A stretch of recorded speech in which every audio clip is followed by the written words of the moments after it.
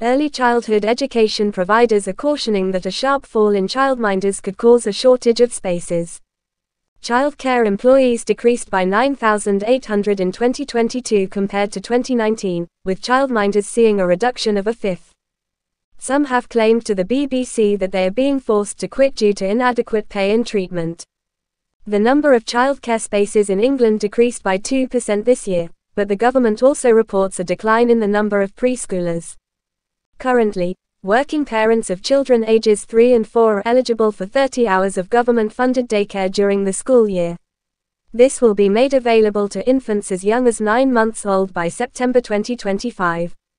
However, there are significant workforce issues for the industry.